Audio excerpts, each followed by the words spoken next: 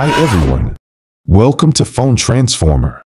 In this video, I'm going to show you how to hide sender name in WhatsApp notification on Android. Before we start, please make sure to subscribe to my channel. I work hard and spend a lot of time to create them for you. Alright, let's get started. Step 1. Open the Settings app on your Android phone. You can find it by swiping down from the top of the screen and tapping on the gear icon, or by looking for it in your app drawer. Step 2. Once you are in the Settings app, click on the option that says Notifications and Control Center. This is where you can manage all the notifications that you receive from different apps and services. Step 3. In the Notifications and Control Center, tap on the option that says App Notifications.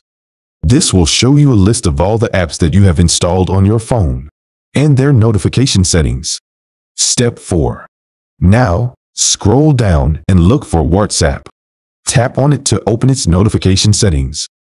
Here, you can see different categories of notifications that WhatsApp sends you, such as message notifications, group notifications, call notifications, etc. Step 5. We want to hide the sender name in message notifications. So scroll down and tap on the option that says Message Notifications. This will open a pop-up window with more options. Step 6. In the pop-up window, tap on the option that says Lock Screen. This will show you two choices. Don't show notification at all, and show all notifications but hide contents. To hide the sender name in WhatsApp notification Android, select the first option, which is to show all notifications but hide contents. This will make sure that you still receive notifications from WhatsApp, but they will not show the sender name or the message content on your lock screen.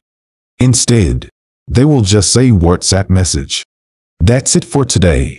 Thank you for watching.